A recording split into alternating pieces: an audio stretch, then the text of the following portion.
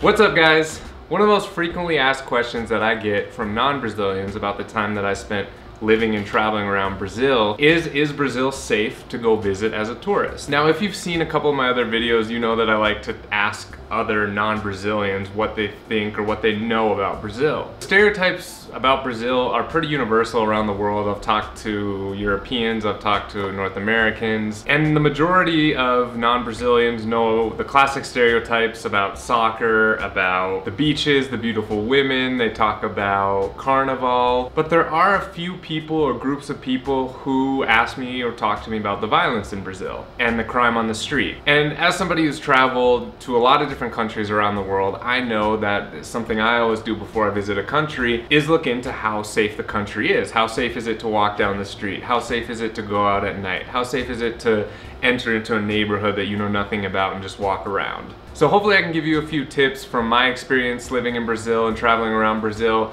if you're thinking about going and visiting this amazing country. And for a country almost as big as the United States in area and population, the fact that they only receive about 7 million tourists, international tourists a year, blows my mind. So hopefully I can share with you guys some of my experiences and encourage you all to go down and visit Brazil. Now, I'm gonna go over some of the negative stereotypes that I hear a lot about Brazil. If somebody has seen the films like City of God or Elite Squad, they have this glorified idea of what Brazilian cities are like.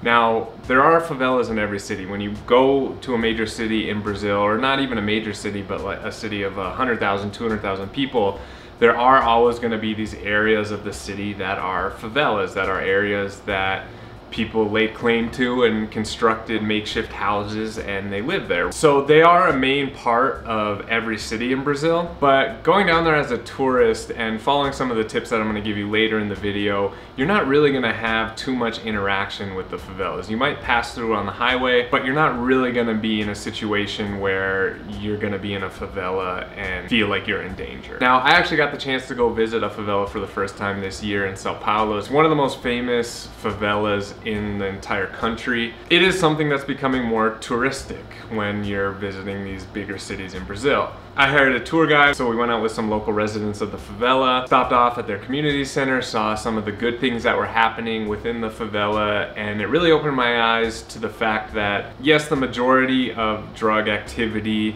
in Brazil happens in these favelas. There are also communities of people who are just living normal lives. So if you're interested in doing something like going to visit a favela in Rio or Sao Paulo, those options are available. Some Brazilians that I talk to don't really agree with this type of tourism. One Brazilian told me that it's like you're in a fishbowl driving through, looking at animals in a zoo. That was the analogy that they used. But the experience I had was really enlightening, and I did an interview with the young man who is becoming a doctor, and he's from the favela, and he was talking about how it's a community and he wants, when he becomes a doctor, he wants to return to the community and give back to the community. So anyway, if you're interested in doing that, it's definitely a possibility. There are safe ways to go visit the favelas and see what it's like there. But just know that not everybody 100% agrees with that type of tourism.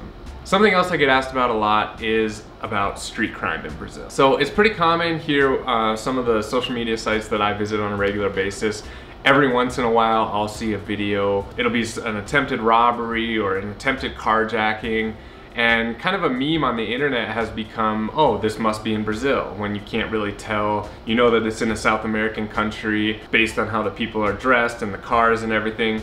And then there'll be a comment with somebody saying, oh, it has to be Brazil. Whenever you see this type of video, it's always in Brazil. For a lot of people, I know that that's the only contact that they have with Brazilian culture, is seeing these videos on YouTube or on Reddit or on Facebook, and they don't get the whole picture of what Brazil really is like. Now, I lived in Brazil for 14 months and I never saw any type of violence like this. I was never assaulted, I was never robbed. I do know people that have been robbed. I do know people whose homes have been broken into. But I also know people here in the United States that this has happened to. Yes, this type of stuff exists, but it also exists here. It also exists in Europe. It also exists anywhere else in the world that has big cities and lots of people. Traveling around a lot of the big cities in Europe has also taught me to be very mindful of your surroundings. In Barcelona, they have a big problem with pickpocketing. Same thing in London. So when you're in those cities, you kind of have to always be looking over your shoulder. So it's the same idea in Brazil, just maybe a little bit more heightened. So what I always tell my friends when they came to visit me in Brazil, or my family, is that if you don't have to have your phone out or be talking on your phone, just put it in your pocket. Walk down the street, put it in your pocket. It makes yourself, less likely to become a target. Not, like I said, nothing has ever happened to me, but I have heard stories about people, walking down the street and somebody comes by and grabs their phone and runs off or takes off on a motorcycle. But I've also heard about that happening in Asia. So it's something that I'm kind of used to as a traveler, and I think if you guys are thinking about going to Brazil too, most likely you've traveled to other countries in the world before, so you know that, you just always have to be mindful of what's happening around you.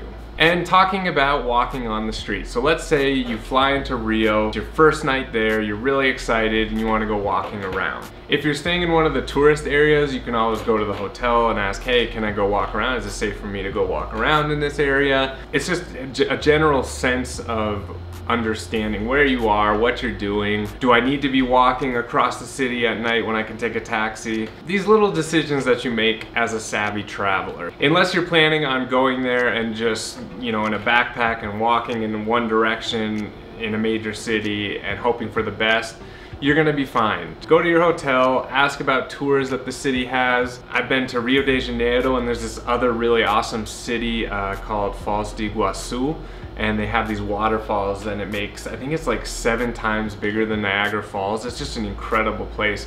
But when I go to these new places, I always get a tour guide. Even my wife, who's Brazilian, she says the best thing to do is just get a tour guide. That's the best way to do it.